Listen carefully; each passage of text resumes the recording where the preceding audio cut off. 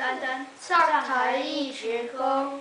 我们是中文班7年来的好朋友，从幼稚园念到高三，从来没有停过。走遍全美国，大概也找不到几个。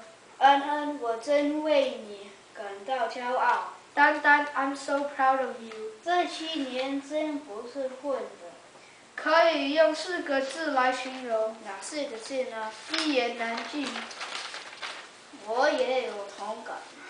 真是一言难尽。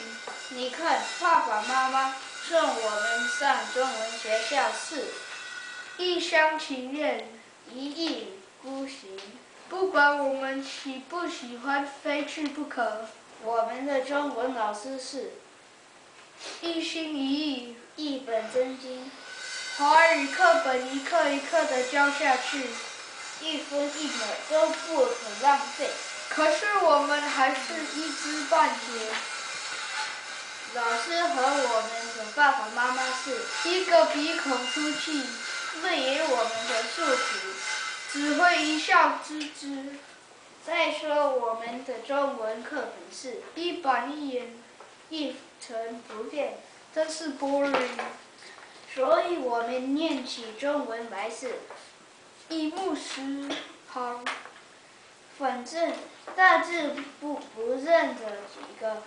所以我们的中文课作业常常是一根日记全部没写，一塌糊涂全部错了。写起作文来是一筹莫展，还要一心两用。为什么一心两用呢？我想用英文写，可是老师说一定要用中文写，心中是又想英文又想中文。